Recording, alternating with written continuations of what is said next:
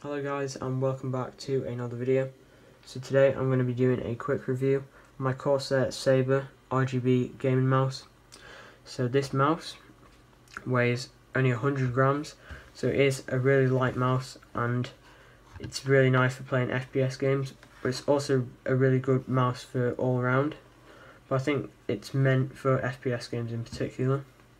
So the mouse actually retails for around £40 to £50 depending on where you buy it from. I got mine on sale with my keyboard, or in a bundle with my keyboard, so it made it a bit cheaper.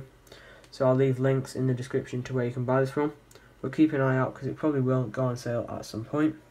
So on the left click you have the Corsair right in there, and yeah, it's a really nice mouse. It's got a rubberized finish so your hands don't get too sweaty, and it's quite grippy as well. So on the mouse itself, you have 3 lighting zones, one there on the Corsair logo, one there on the scroll wheel, and one at the front there.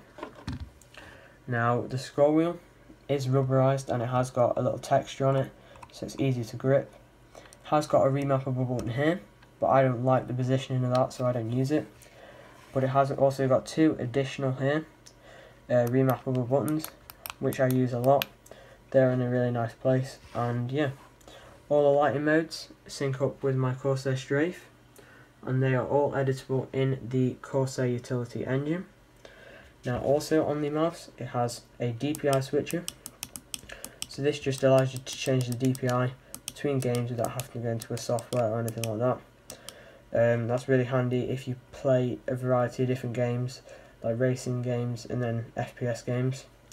So the cable itself is braided, so there's not really any chance of it fraying or getting damaged or cut. Now the underneath of the mouse itself is a shiny black plastic. It does get scratched quite easily even if you're using a soft mouse mat, but it still obviously works the same and it still glides really well. So yeah, and there's the sensor, and there is just a yellow part of the shiny plastic. Now I don't know if I already said this, but I have had this mouse 6 months now, and the only thing I can fault is that button, which I don't like the position of. Everything else is really good in it. It's definitely worth the price. It feels really good quality, and yeah, I think it's probably one of the best gaming mice for that price range on the market. So yeah, if you enjoyed this video, please give it a like, comment and subscribe, and turn on channel notifications so you will get notified when I upload. And yeah, I'll see you guys in the next video.